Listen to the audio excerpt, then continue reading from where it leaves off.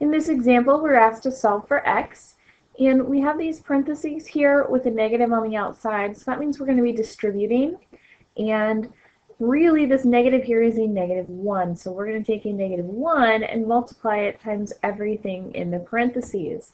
So -1 times a -3x will actually give us a positive 3x, and a -1 times a positive 8 will give us a -8, so we have 3x minus 8 equals 13.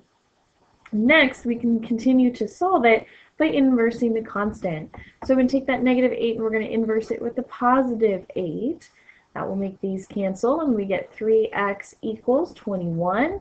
And finally, we can divide by that coefficient, so x will equal 7.